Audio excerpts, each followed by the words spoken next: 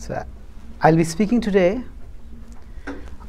on the topic that we all will have felt the need for some time or the other. Security is an innate human need, and we seek security in various ways. The first time in my life when this need for security was felt was I had gone with my parents in 1984 roundabout to a tour of a tourist place, and when we were coming back, at that time the Prime Minister of India was assassinated, and it led to riots all over the country. And then we were at one railway station, we were going to catch a transit to another railway station, and that was the place which was the hometown of the Prime Minister, and it was on fire at that time. So at that time, when we were in the train, this was 1980s, we didn't have internet, we didn't have mobile, so we had no idea what had happened. We got down at the station, and then we just panic all around. And then we somehow managed to get into another train. The train was, you may have seen some pictures of trains in India, that the capacity is 50, but there are 250 people in the train. So it is like that. And at that time, as I was just a very small child at that time, but my enduring memory was that when I was trying to move as fast as possible, as inconspicuously as possible, with my parents and all the other passengers also waiting in the transit, what struck me at that time was how vulnerable our existence is. That at that time the thought was, the security is if you could just get into a train and then we'll go away from here. The place where I was thinking, this is a very insecure place, just get out of this place and we would reach our destination and we would be safe. And yes, fortunately we did reach safely. But then a day after that, the same train by which I had travelled, that train met with an accident. So then it struck me that if that had happened the previous day, the very thing that I was thinking would give me security would actually have taken away my security. I might have been safer on the platform than in that train. So where exactly do we get security? So the world around us is a place of constant change.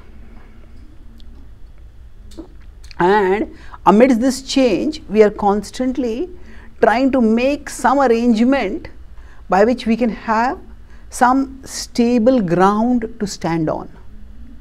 So the search for security, we may have bolts to our houses, to backups for our data. When we form relationships, we may seek assurances from others, and we may get insurances for our various possessions. And of course, at a broader level, if we have physical threats, we may wear armors. At national level, we may have armies. So all these are ways in which we are searching for security. And every need that we have, there is a authentic way in which that need is fulfilled, and there is a artificial way by which the need appears to be fulfilled, but actually things are made worse. Just like food is an essential need. There are some foods which nourish the body, and there are some foods which actually are junk food. They appear to nourish the body, they may taste good, but then they ruin the health. So similarly, with respect to security, there is, based on our need for security, a whole security theatre. That means a lot of dramatic activities that are done which we think will provide us safety. But whether they actually enhance our safety or not, for those who are in the know, it's a debatable question. One of my friends is a pilot, and he told me that the airport security, especially after 9/11 and other incidents, has been tightened significantly. And at one level, it's an advantage that things have been made much more careful, but he said that very increased appearance of security can cause insecurity. How? Because people will become complacent. Oh, we have such vigilance, nothing can sneak in.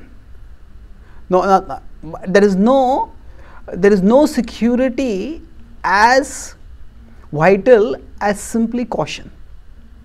If the illusion of security makes us feel there is no need for caution, then that may cause insecurity. So there are many activities in our life which we normally think are safer, but they may not be.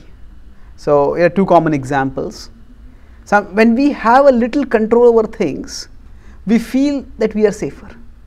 So if you are traveling in a plane, we are just a passive passenger over there. There is no control. But if you are driving our own car, we think, okay, I am in control. If something goes wrong, I can steer my car to safety. I can stop the car. I am much more in control. So we feel that when we are having some control, that's safer. And after the 9/11 attacks, for some time, people were so fearful that they tried to avoid air travel and use alternative means. But statistically speaking, actually traveling by car is much more dangerous than traveling by air, because air traffic accidents are so visible. That's why we come to know about them much more. Car traffic accidents are so common. Normally for us, on the horizon of our consciousness, car traffic road accidents basically come as simply as delays in our roadmap. Apart from that, we don't think much about them. But air accidents are much more visible. Now normally if we are staying at home, maybe sitting comfortably and watching TV, I think I am safe at home. And if we go out, say jogging in the morning, and we might be having a little fear, maybe somebody might attack me, somebody might steal something from me. Yeah, it's possible that at home we may be safer and outside we may be in more danger. But again, statistically speaking, people who stay a lot at home and are sedentary, the probability of them getting a heart attack and dying is more than the probability of somebody in the streets who's gone out for walking or jogging being attacked. So here the point I'm making is that there is an authentic need for security, and consciously or subconsciously we do many activities to seek security. But often the activity that we do to seek security may not actually increase the security. They only increase the illusion of security. And often the illusion of security can be the greatest enemy of security. So now, how do we deal with the situation where change is constant? Where do we find security? So one of the insights which we could use here is that actually the world is in a constant state of flux, and we are a part of the world. So seeking security as our topmost virtue, as our topmost goal, is like trying to hold breath. Breath is precious for our life, but to hold the breath is to lose the breath. The way we protect our breath is by letting it flow. Breath is precious, but breath is of no use if it is not flowing, if it is not moving. So similarly, the world is in a constant state of flow. The famous Greek philosopher Sophocles said that actually we don't enter into the same river twice. I may go for swimming one day, I may go 1 hour later, but the river is constantly changing. So if seeking security becomes the driving purpose of our life, then we miss the purpose of life. a society that, or an individual whose purpose of life, I want to be safe, I want to be safe, I want to be safe. If that's the primary purpose, then it becomes like a person trying to hold their breath. And a society that is centered on seeking security constantly, where everybody is seeking more and more security, it's like people entering into a breath retention contest. The more breath you retain, the more we are actually suffocating ourselves. In one sense, we could say a high security prison is a safe place. But it is not, unless of course we consider there are gangs in the prison also who may attack each other. But otherwise safe. But we want security, but security is not our only need. It's just like food.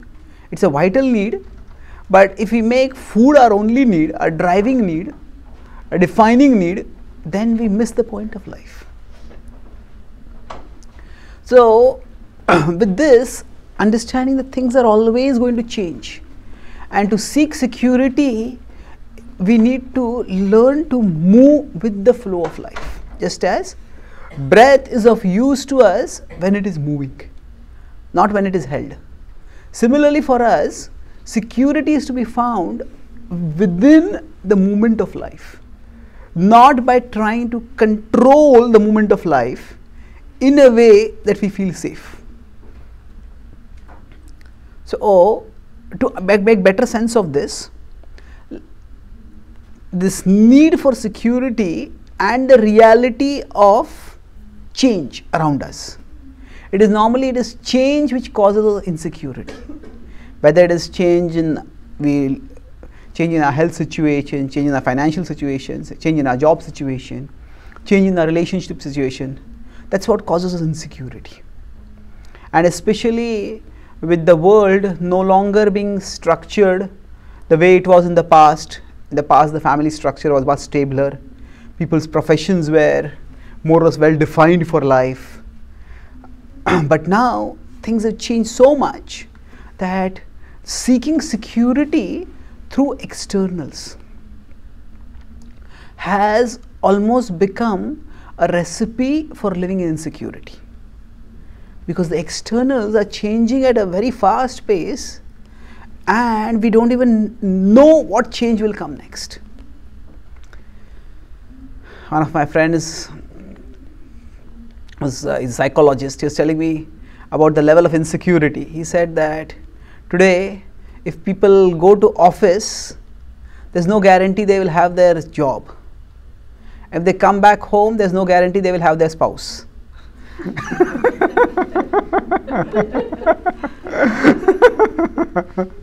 So that way, there is, where do we find security?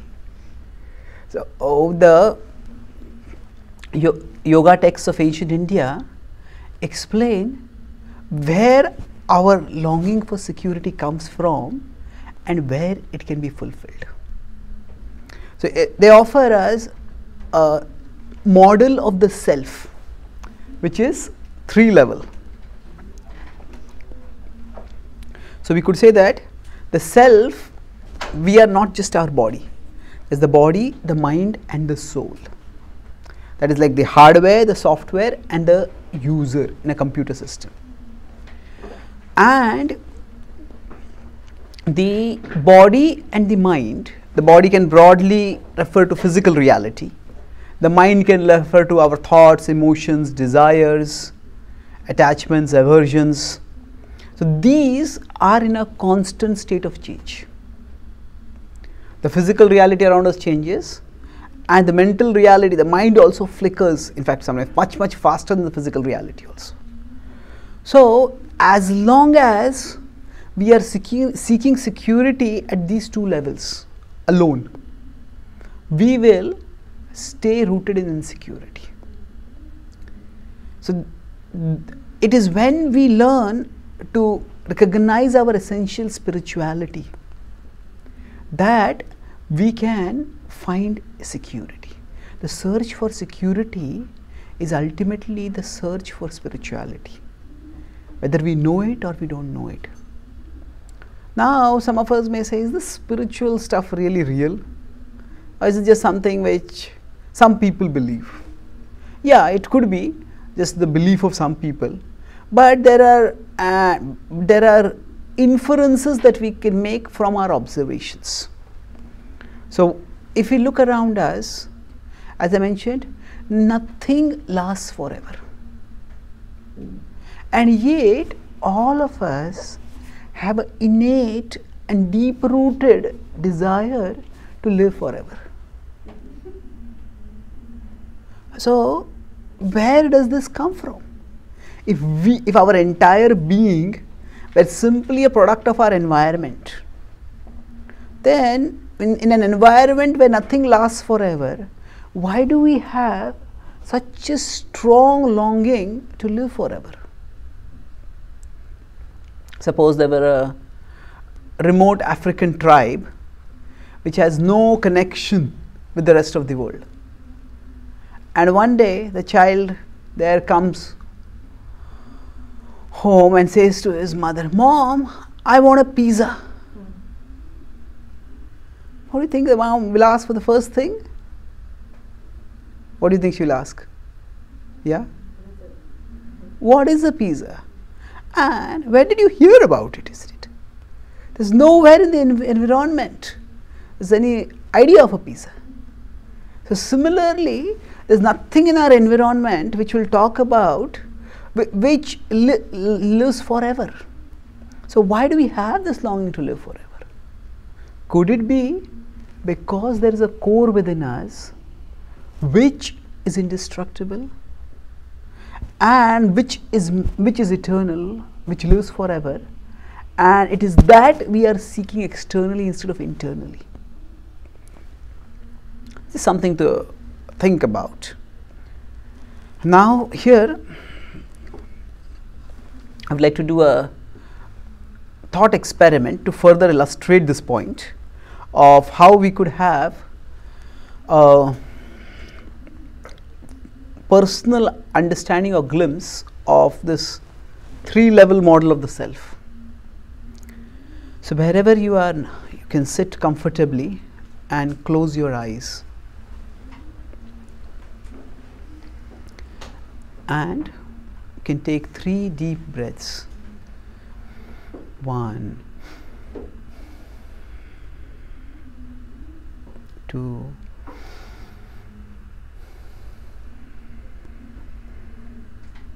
3.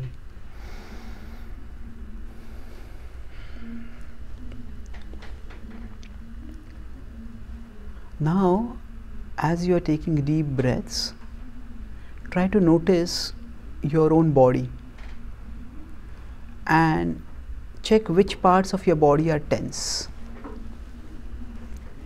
and try to make a conscious effort to let them relax. Often the way to notice and get relaxation is to first do the opposite. So you could clench your fists as tightly as possible, and then take a deep breath, and then as you release the breath, release your fists.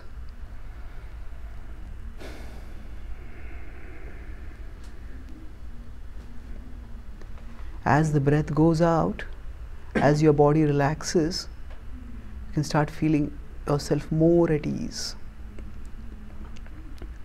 Once again, become aware of your hand as you tighten it into a fist, as you clench it, and tighten it as much as you can. Breathe in deeply and release the hand, release the fist, and release the breath.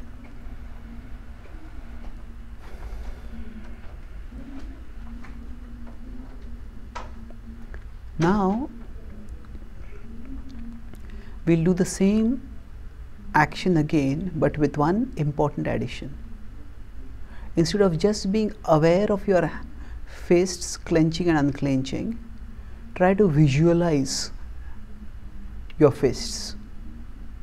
So you could visualize one fist, whichever hand you use the most, say the right or left, and in your mind's eye, try to visualize that fist as you clench it, and as you release it, visualize all the stress, the tension going out of it. Once again, try to visualize that fist as you clench it now on your inner screen. Focus your attention not on the hand now, but on the image that you are seeing on that inner screen, the image of your clenched hand. And as you take a deep breath and release, keep your attention on that image of the screen, image of the hand. Take a deep breath and let go and unclench your fist. As you let your body relax, you can see at one level, you can sense your body relaxing, you can sense your fists and hands relaxing. At the same time, you can see the image of that hand, the unclenched fist on that inner screen. That inner screen on which you see your fist, that inner screen is your mind. And you, the seer of that inner screen, are different from your mind. You are the soul. In the first part of the exercise, you, the soul, were conscious of your fists as you clenched and unclenched them. In the later part of the exercise, when you focused on the inner screen, you, the soul, were conscious of your mind. And the mind was reflecting, depicting what was on your body, what was happening in your body. So there are these three distinct dimensions to your being: the physical, the mental, and the spiritual. And you, the soul, can be conscious of the physical, of the mental, and the spiritual. You can take one deep breath and open your eyes.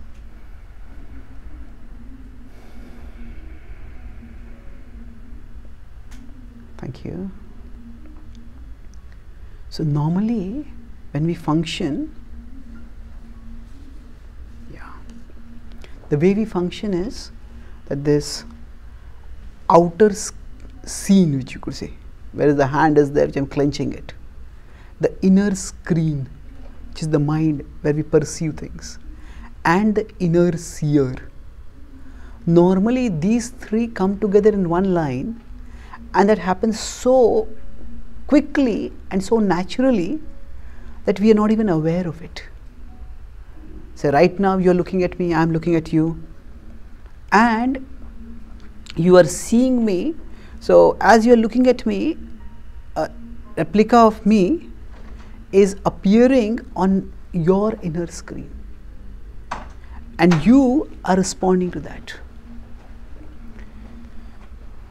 But when we did this thought experiment, we could see that the physical reality and the mental reality are two distinct things.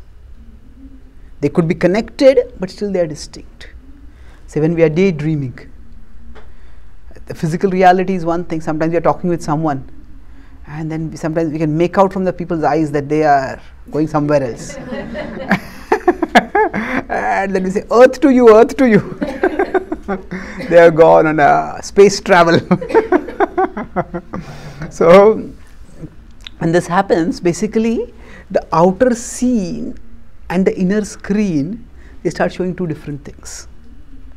Now this understanding is critical for us to recognize how we can find security.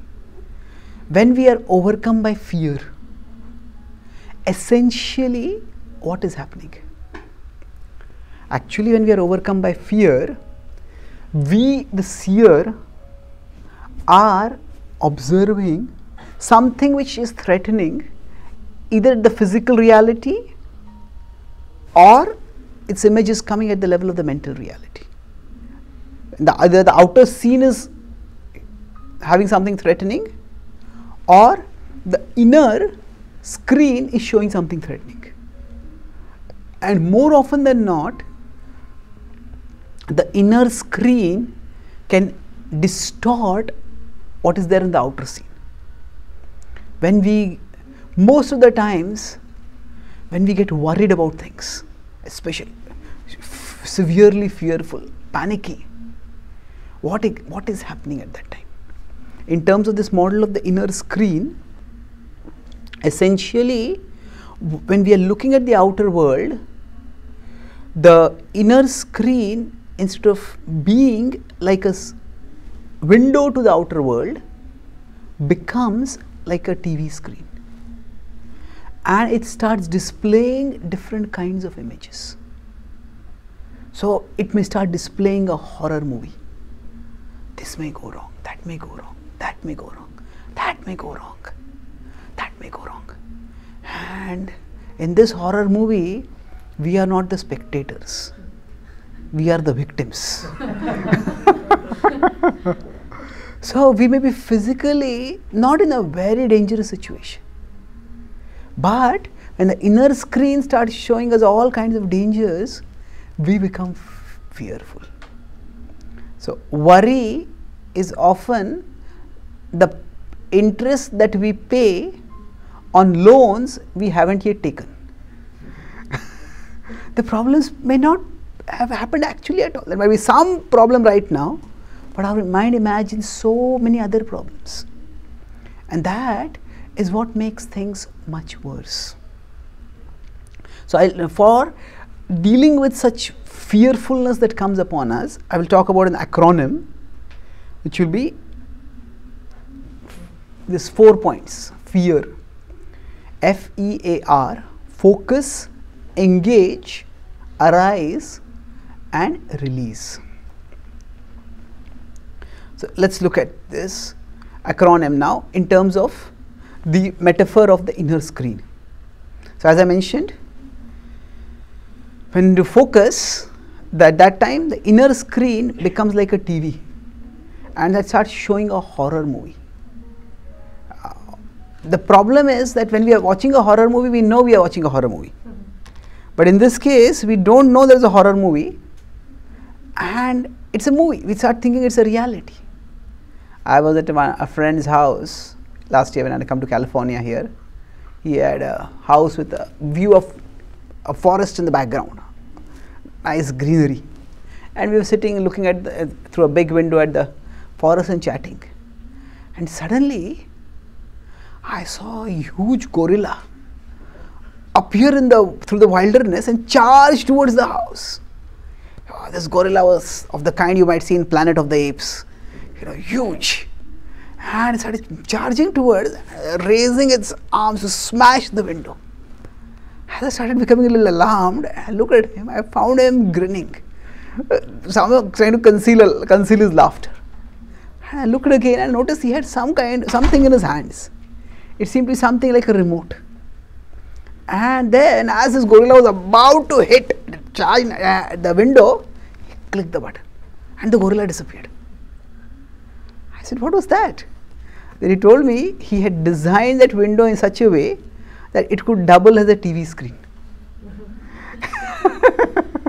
And just for entertainment, he had got a movie clip with animation made in such a way that there was a gorilla appearing in the same background as the background that was seen from his window. So for somebody who doesn't know that it's functioning as a TV, that person will get alarmed. Similarly for us, when we start becoming fearful, today's problems can always be dealt with today.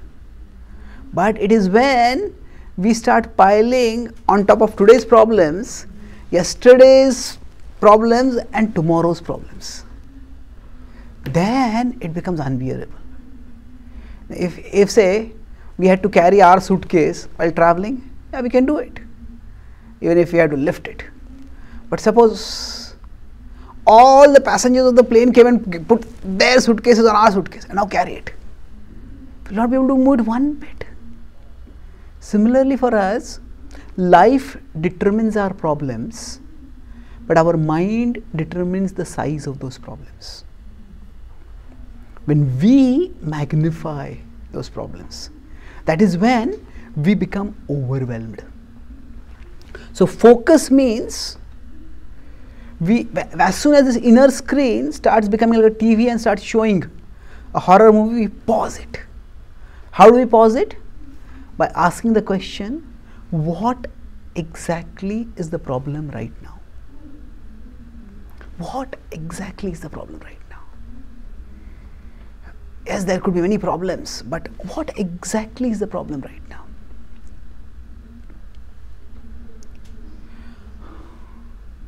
I remember the first time I gave a public talk was almost 35, 36 years ago as a small kid. And I was so fearful at that time. I was going on stage and I was supposed to recite some verses from a sacred text and explain those verses. So just before I went there, something inside me said, you are going to make a fool of yourself. And then so I went there and I started speaking. Generally for me, when the more nervous I get, the faster I speak.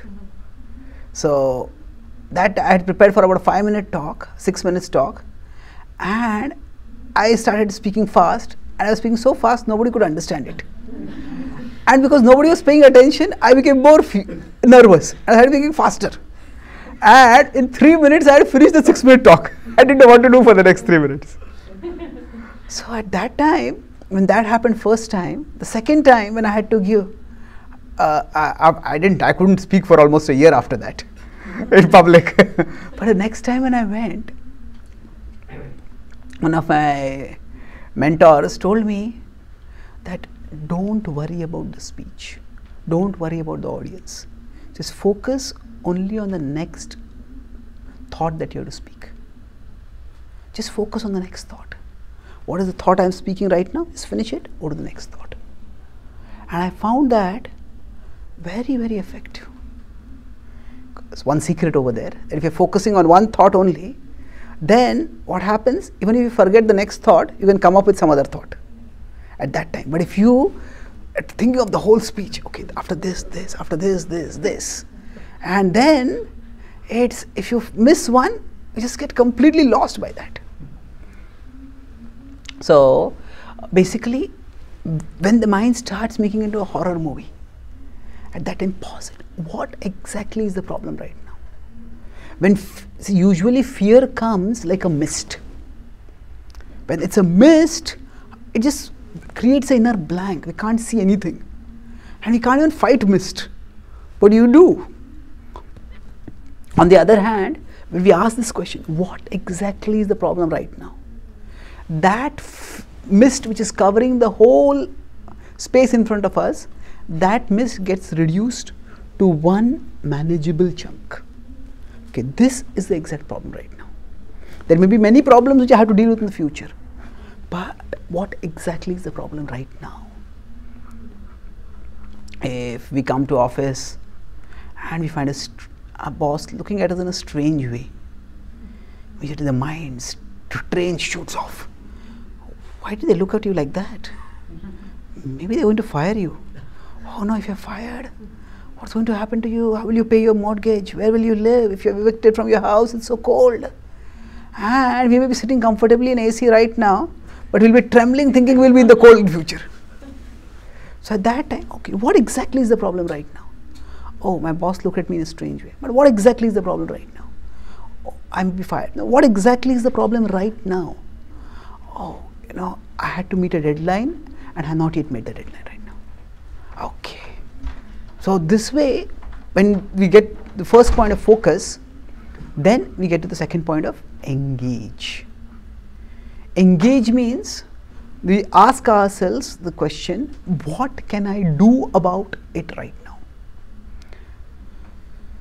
So the inner screen is becoming like a movie and shooting off in a particular direction. We pause it and then we direct it. Okay, this is the problem. What can I do about it right now?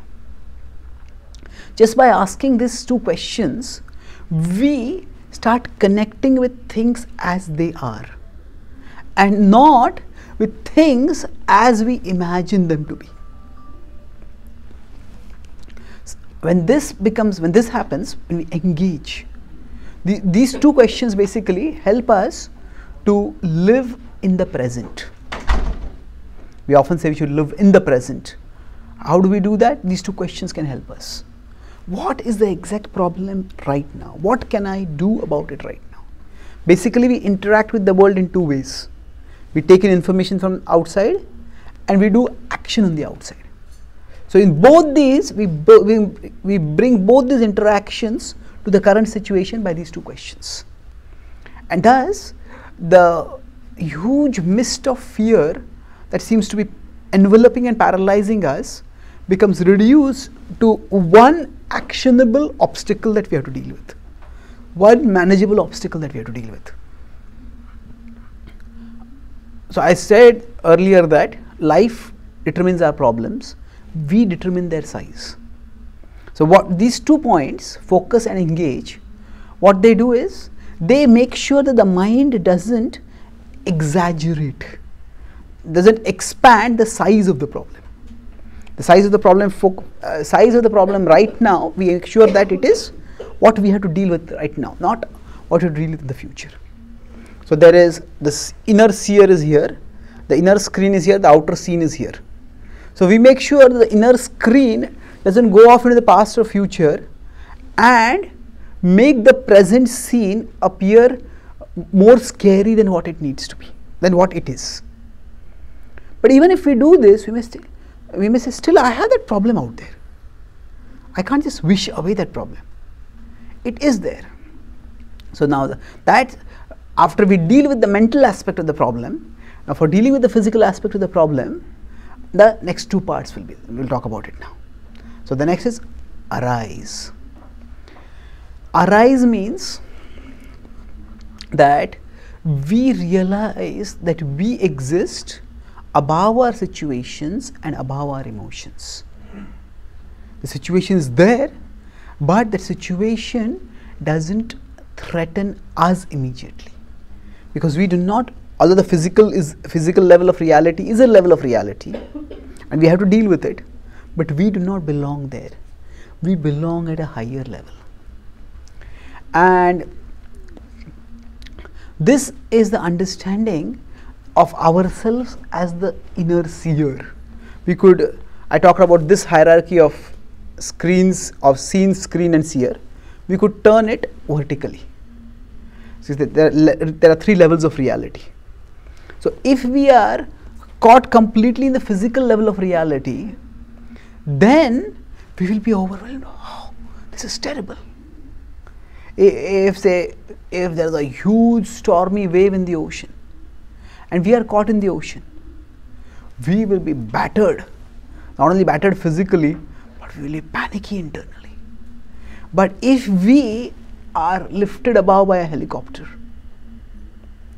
then the wave is there, but we understand, I am not there. I am concerned about the wave, but I am not threatened by it. So the various processes of spiritual growth and meditation and mantra chanting, they're all meant to raise our consciousness to the spiritual level, to rise to this level by which we can perceive things from a detached, not uninvolved or unconcerned, but detached in the sense of being secure perspective. When I travel across the world, I have normally pleasant experiences at immigration, but sometimes they are not that pleasant. About a year and a half ago, when I had come to America, at the immigration, I was just going through and I had to catch another connecting flight to go to another city. But as I was going through immigration, suddenly a loud alarm rang, and I usually use a wheelchair assistant to go along. I said, I had gone through and my luggage was going through. So suddenly, as I was sitting on my wheelchair, from nowhere, 4 or 5 security guards appeared with their guns pointed at me. So they said that, one of them, they picked up I use crutches for walking, they picked up my crutches. We have found a high level, we have detected a high level explosive in your crutches. I said, really? So then, one of them, who was obviously their boss, he said that, what do you have in your crutches? I said, I don't have anything. They just carry me. I don't carry anything inside the crutches. He says, no, there's something inside. I said, no, there's nothing. He says, we'll have to break your crutches. I was a little annoyed initially. I thought, what can you put in the crutches? And I had to catch another flight also. But now I started getting alarmed. I said, if you break my crutches, how will I walk? He said, that's not my problem. So, as I was trying to reason with this person, but he was maybe in a foul mood for whatever reason, and as I started, I could see not at a conscious level, I could see my alarm was rising higher and higher. I was feeling more and more alarmed, and suddenly, I usually have a habit of memorizing sacred verses from wisdom texts and reciting them in my mind. I try to do that as much as I can. So at that time, I just happened to be reciting a verse from the Bhagavad Gita, which is an ancient yoga text, and that verse says that there is a higher force that guides our wanderings through life, life after life. Now, as I just recited this verse, I suddenly started thinking that I have gone through so many, over 100, 200 flights I have gone through, so many times I have cleared through immigration. If something were to go wrong, it would have gone wrong so many times. Whatever it is that has guided me through all those situations, that will guide me now also. So when as I was thinking like this, I felt as if I was rising above. I was looking at myself. You've gone through so many situations in the past. You will go through now also. I felt myself calming down. And as I was wondering what to do at that time, when I felt myself calming down, I didn't feel that threatened by it. And this brings us to the advantage of when we arise, we realize that failure is a practical problem, not an existential problem. Existential problem means that I feel my very self-existence is threatened. If we are too invested in the physical level of reality, if I think that my self-worth is based on my net worth, if I lose my job, if I lose my money, I feel, what am I living for? Who am I? So failure, when it becomes an existential problem, that means the fear of the problem, the insecurity threatens our very identity. But when we rise to a higher level, then what happens? We say, okay, this is a problem, I have to deal with it, but it is a practical problem. It is not an existential problem. And then we come to the last part of it, release. F-E-A-R. R is release. Release means let go of the things that are not in our control. And this was I'll come back to that story once again. But release is based on understanding that actually we are parts of a whole that's much bigger than ourselves. Our very existence is sustained by factors that are beyond our existence, that are beyond us. We are living right now. We work hard to arrange for our food, maybe our water. But what about the air? What about the light? What about the heat? Right now, when we are breathing, so much is happening inside the body that we don't know anything about. Normally, we think I work hard and I earn money and I get food on my table. Yes, you may do that, but what after that? We don't convert the food into energy. Researchers are trying to create substitutes for various organs when they don't function. We may have prosthetic limbs, we may have pacemakers, we may have dialysis units. Now, when we have digestive problems, researchers are trying to create an artificial digestive machine which could digest the food for us.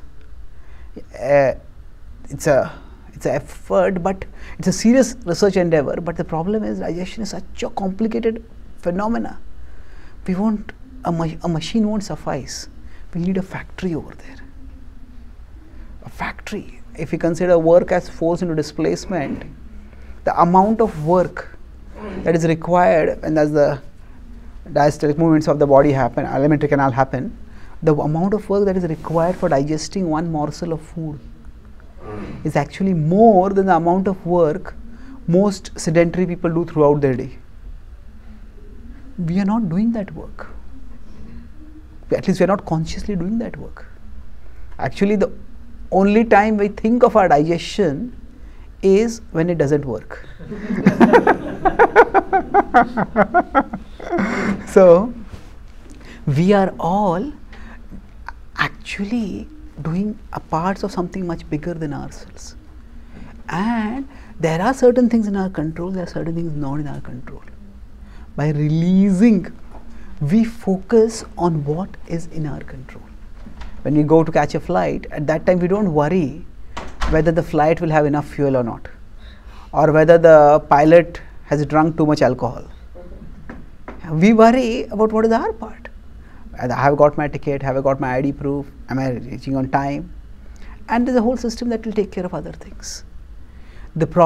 One reason why fear increases is when we think that we are meant to be the controller of everything. And to some extent, unfortunately, technology increases this illusion. Technology often gives us more control than what we had in the past, and that makes us think that we should have complete control. And when we release, what happens is we accept. I am not in control of everything. What is not in my control, I let go. So, going back to that story now, as I just let go, saying, okay, whatever is that divine power, it will take care of me. Just calm down and let go. Then, at that time, the security officer who was threatening to break my crutches, his boss came over there. He says, what's going on? He says, we found some explosive alarm over in his crutches. He looked at me, I looked at my crutches. Then he picked up the crutches, he looked around, he says, hey, can we open this? I said, now I don't usually open the crutches, but I said, yes, they are openable. Oh, then we don't need to break them. And he opened it. And then he put some kind of prong inside it. He said, he tried to pull something out, and he found there's something dark substance over there. And he pulled it out. He said, what is this? I don't know. What does it look like to you? I said, it's mud. Yeah, I said, that's mud. He pulled further inside and he said, it's mud. He pulled on again, it's mud. And then he put it down. He says, cleaning your crutches is not my business.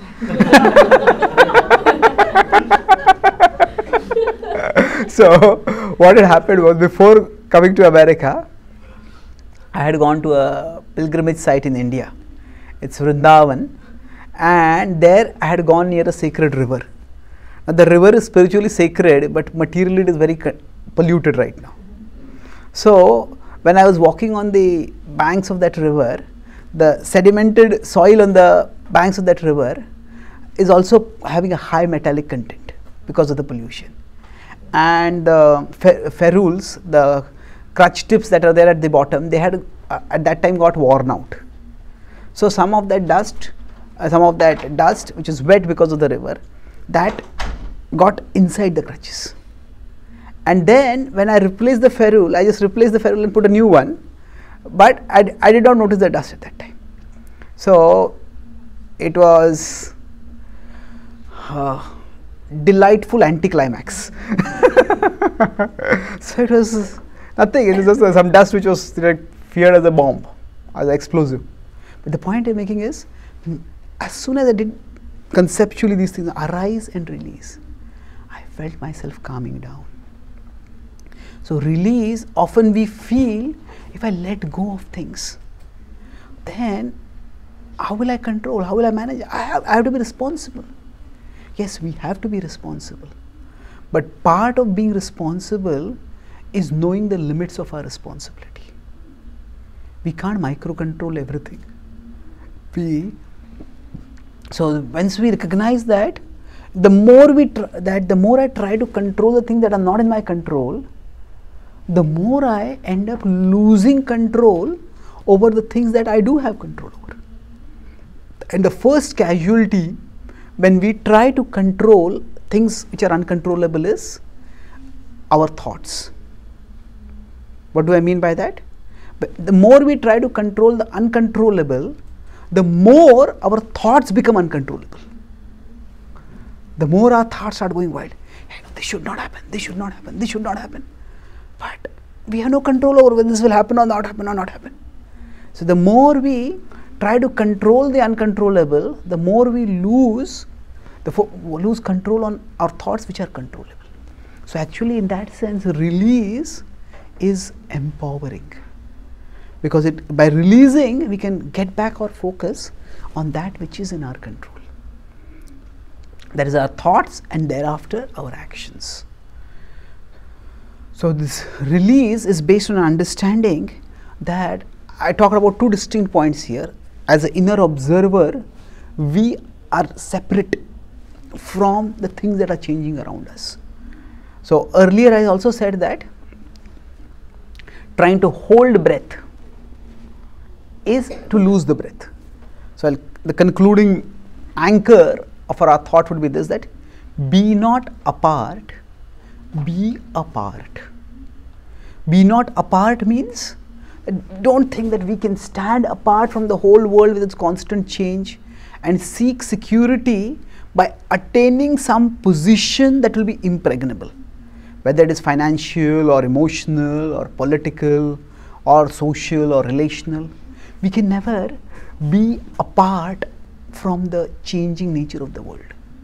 But be a part means understand that even the changes that are happening in the world, they are under some higher power, and we are a part of something bigger than ourselves. So as a part which is spiritual, we stand above the physical and the mental. But we are not the spiritual whole, we are a spiritual part. So by understanding our spirituality, we can get security amidst the constant changes that happen at the physical and mental levels. And by that means these changes, they won't threaten me, they won't destroy me, because I am the inner seer above all these. But what about these changes creating problems for me? Then we understand that I am a part of something bigger, and that bigger has some plan. Things will work out in due course. So by letting go, by seeing ourselves as a part, not as the whole, we can learn to find security amidst the insecurity that is inherent in this world. I'll summarize.